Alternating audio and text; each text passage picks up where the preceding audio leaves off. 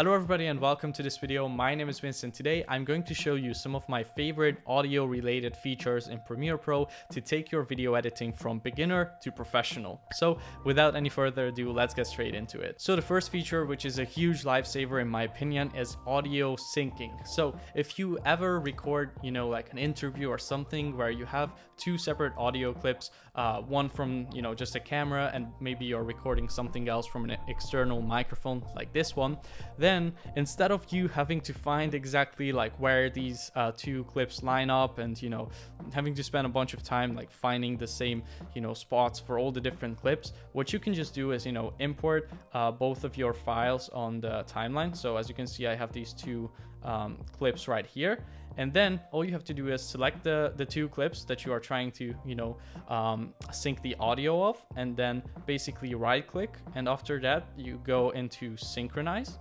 and then you want to make sure that the audio is selected, have track channel 1 selected, and then it's going to basically sync the second audio, which is on channel 2, to audio channel 1. So as you can see, now both of the audio tracks are perfectly synced.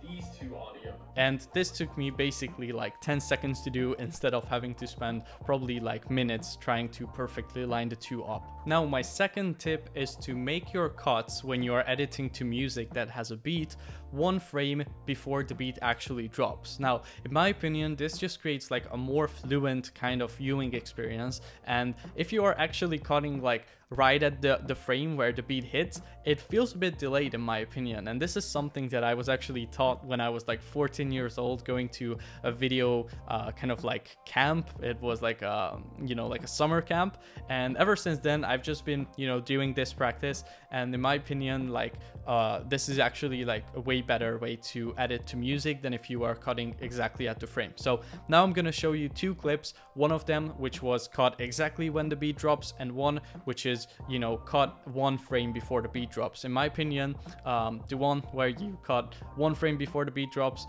looks a bit better, but you be the judge of that. But this is a tip that I recommend everyone to start implementing to get smoother looking edits.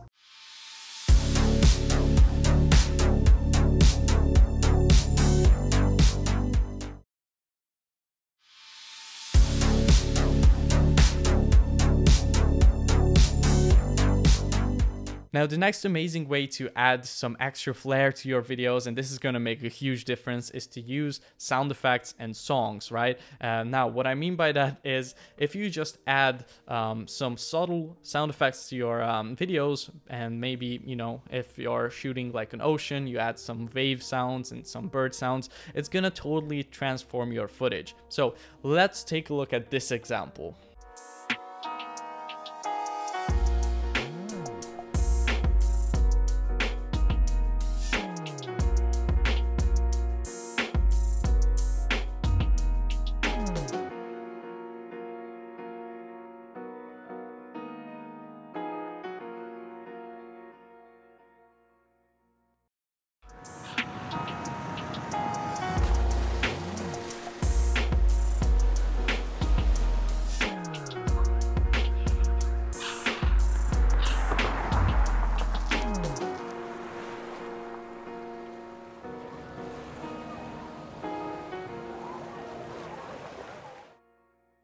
Now you can see just how big of a difference it makes to add some proper sound effects to your videos, and also a song that really matches the mood that you are going for.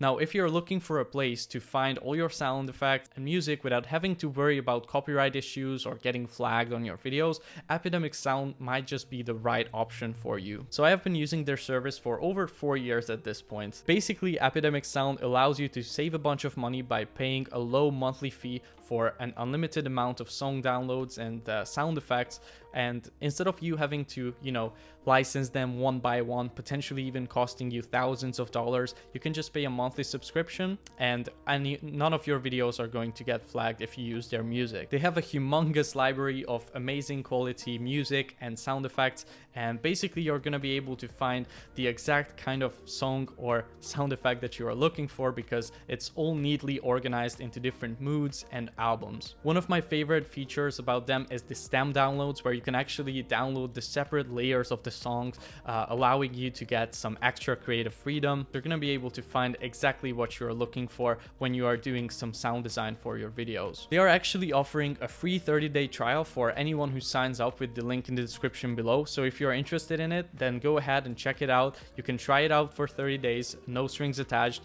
You can use their songs and their sound effects in that trial period. And even if you decide not to go for the paid plan afterwards, you can still, you know, keep your videos up. They're not going to get copyrighted or flagged. So there's basically zero risk involved on your side. So if you're interested, go ahead and click the link in the description below. And Epidemic, thank you so much for sponsoring this video. Let's get back into the tips. So with this next tip, you are going to be able to change the volume of the background music maybe that you have in one of your videos a lot quicker than if you were to, you know, cut up the music into 100 different pieces and change the volume of each one. So to do this, all you need to do is basically, you know, click Command or Control on your keyboard, go down here to where this line is at your audio kind of like channel, and if you don't see the audio channel this big, then you can just, you know, click here with your mouse, hold it, and then you can change the size of it. So you want to make sure it's nice and big so you can see it.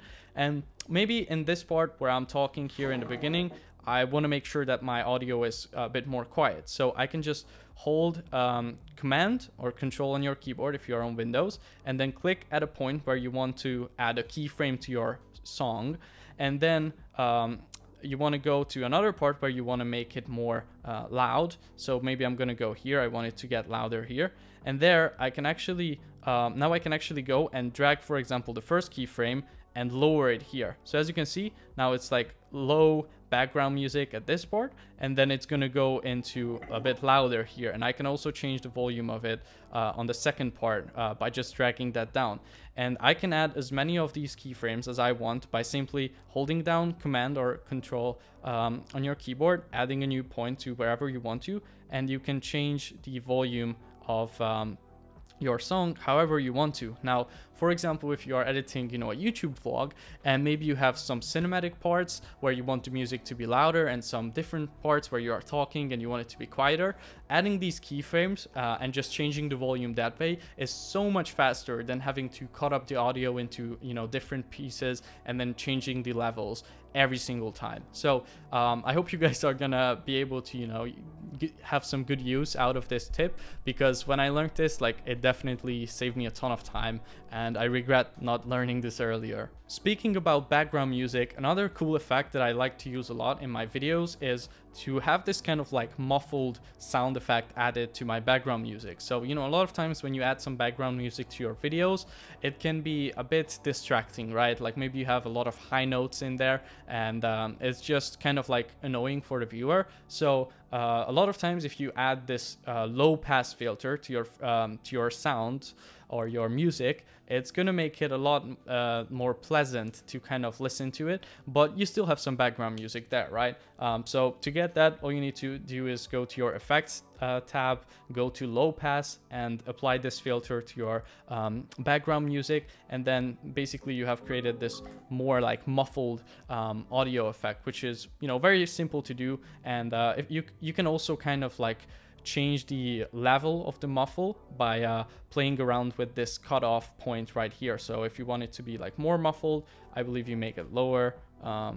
Yeah, exactly. And if you want to make it less muffled, then you make the cutoff point a higher frequency. Now, one of my favorite things to do when I get to the end of an edit, like let's say I'm making a cinematic edit, you know, in a vlog, or even just a cinematic edit on its own, maybe I finish it, but then my song is still like would go on for like 1 minute longer. You know, what most people do in this case is they just go ahead and fade out the music, which is fine. Like usually it doesn't sound that bad, but people can really tell that, you know, you basically were a bit lazy with it, and like your edit just wasn't as long as the song, or it just looks a little bit amateurish sometimes. You know, I'm not saying you always have to go above and beyond, but you know, if you want to level that up a bit and step it up a notch, one thing you can do is edit your song in a way where you cut out like a middle part, and you take the ending of a song and paste it at the end and kind of like fade out the two songs, and that is going to make it like